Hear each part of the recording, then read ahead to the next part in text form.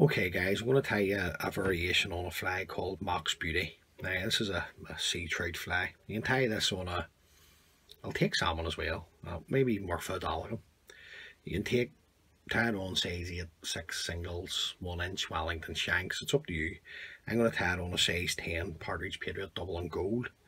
The thread that I'm going to use to tie the fly is uni thread 801 black. So I'm just going to come in, get the thread started a few mil behind the eye of the hook. Just run on a bit of thread and remove the waist tag. Now the rib is going to be a medium gold wire, and I'm going to create a tag out of this as well. There's no tag on the original pattern, just like to put a tag on them. So just catch that in underneath, bring the wire underneath the shank of the hook, and then just run your thread down, tying this in. Now guys, don't ask me where I got that gold wire. I've had it that long. Basically, I've had it as from Pushy was a kitten. So I'm taking 4 turns of the gold wire, heading down the hook. On the 5th turn, bringing it up in between the 2 hooks, turn to hold, catch it in to hold it, then keeping the wire underneath.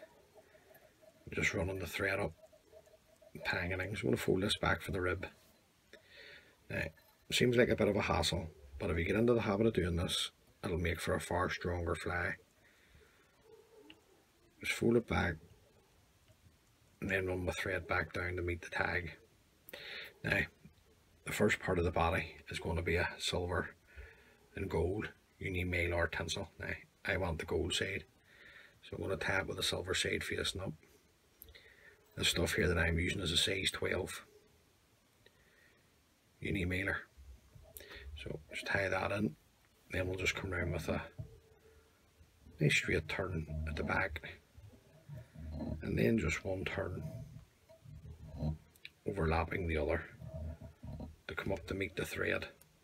1 turn to hold, a couple of turns to secure, come in, trim away the excess. Next part of the fly is going to be a red holographic tinsel. Now what you could use is, on the original pattern it was red seal's fur, but I just wanted to show you it with a tinsel, so just tie that in. Same again, we'll just come around with a tinsel, get a nice turn onto the gold part of the body, and then just 1 turn overlapping the other to create the second part of the body. Around with a turn to hold, get that out of there, and a couple of turns to secure. Come in, trim away the excess. Then you can bring up your rib. You can 4 turns of the gold wire onto the body, pull it across with your thread. A couple of tight turns now to hold this wire, because it's a medium, it's a thick enough diameter. And then just bend and break away.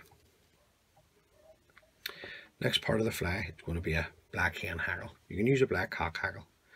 If you've got a black cock hackle, use it.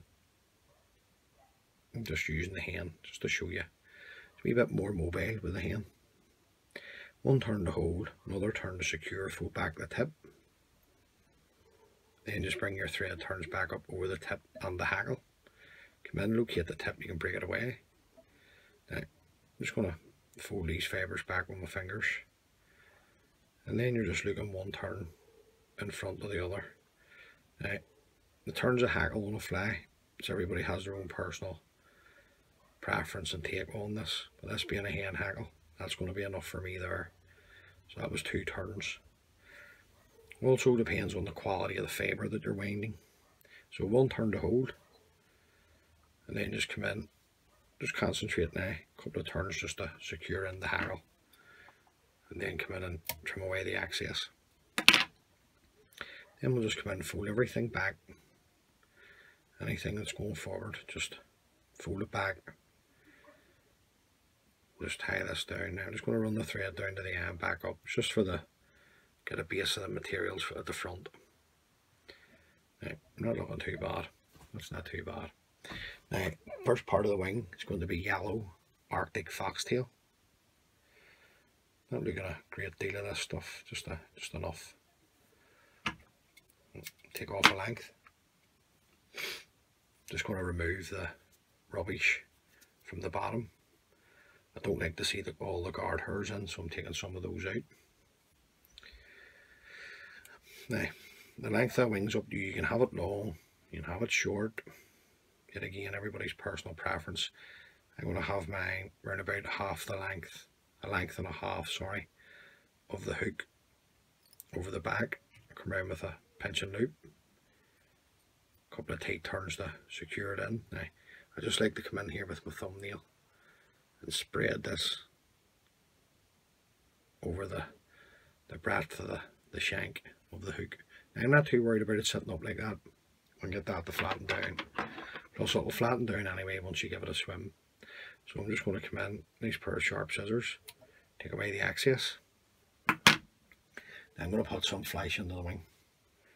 I'm just going to use 2 strands of yellow crystal flesh. Now, you don't have to put the flesh in, I'm just going to give it a wee stretch just to take any of the kinks out of it. You don't have to, not everybody likes flesh. So just hold them there, come in with a pinching loop, a couple of turns to secure, fold the flesh back, bring the thread turns back up one tap. Just got to make sure you've plenty of room here at the front. Just going to come in, trim the flesh to the length that I like. Now, if you want to lower the wing, you can just come in with your thumb, increase the hair, but it'll lower once you fish it. It'll lower. Now, the next part of the fly, next part of the wing, sorry, is grey squirrel.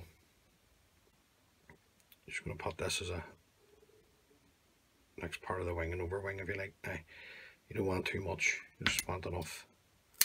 Now, just going to trim that away, remove the rubbish. I like to stack it, so I'm just going to pop it into my hair stacker. Give us a rattle on my desk.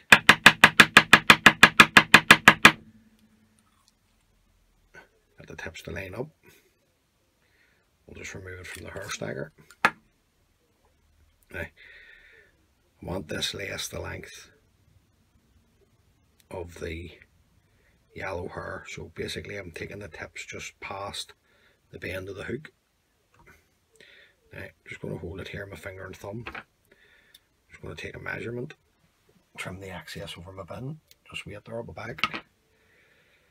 Now, just come in, just get the hair as close to the shank of the hook as you can, and then just come around with a pinching loop, and then another. Never let the thread go, keeping the thread tight all the time. Never let it go. Now, still keeping it tight to secure that in.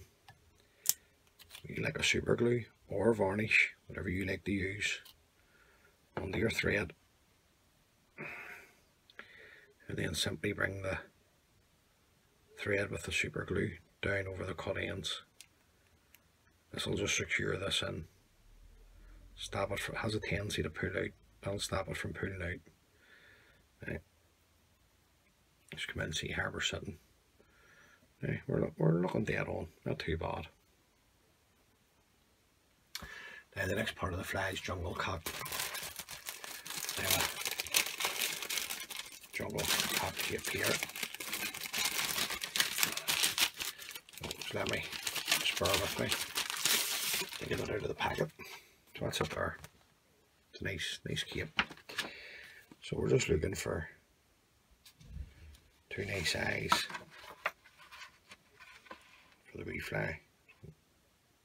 There's 2 there. We've got 2. Now, just get them in the hand.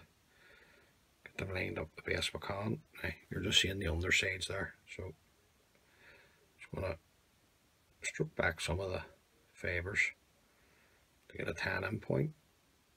We'll offer it up to the hook.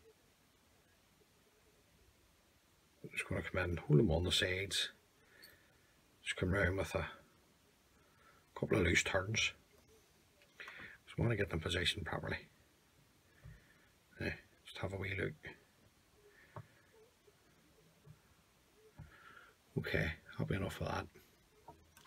Now, this stage, just want to check again. That one there is just a wee bit long. Just want to bring it in. Still a wee bit long, just bear with me.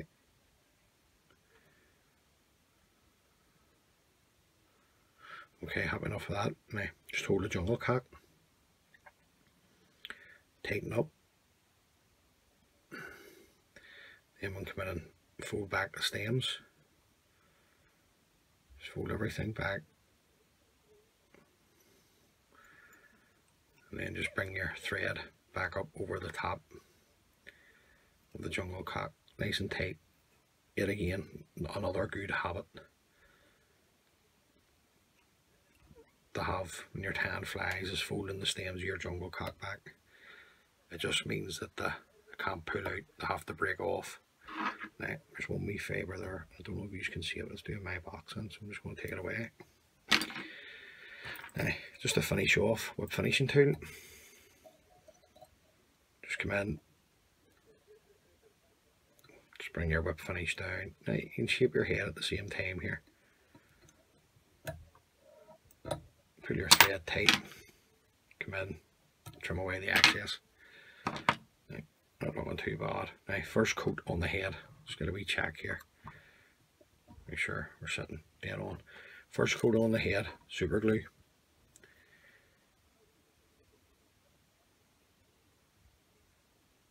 Just on the head, you don't want it anywhere else. When it runs into any of your fibres, it'll just ruin the fly on you if you use this gear.